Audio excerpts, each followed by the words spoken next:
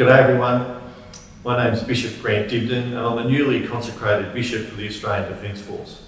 And it's a wonderful privilege that we have to bring our prayers and supplications to the Sovereign Lord of the universe. Would you join me as we pray? Almighty God, our Heavenly Father, we remember with thanksgiving those who made the supreme sacrifice for us in war.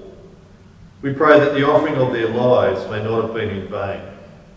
May your grace enable us this day to dedicate ourselves to the cause of justice, freedom and peace, and give us strength and wisdom to build a better world for the honour and glory of your name. We pray for those who not only made the supreme sacrifice, but for those who were injured in both physical and mental ways.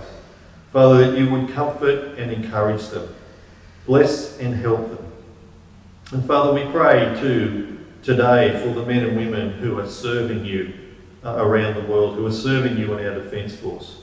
We pray that they would discharge their duties with diligence and dedication, that they would be courageous and compassionate, that they would bring justice, peace and hope as they carry out their duties. And Lord, we pray that as they may find it difficult in doing these things, that they may become weary. We pray for those who are weary and heavy laden, that they would find rest for their souls, calling on you, Lord, to be their Saviour and King as they contemplate eternity.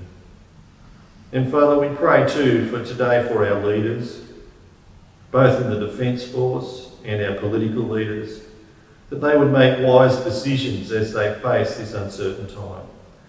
Thank you for their good decisions around the coronavirus, and we pray that they would be kind and considerate, as well as prudent and practical in the days and months ahead. And Father, we ask all these things in the precious name of Jesus. Amen.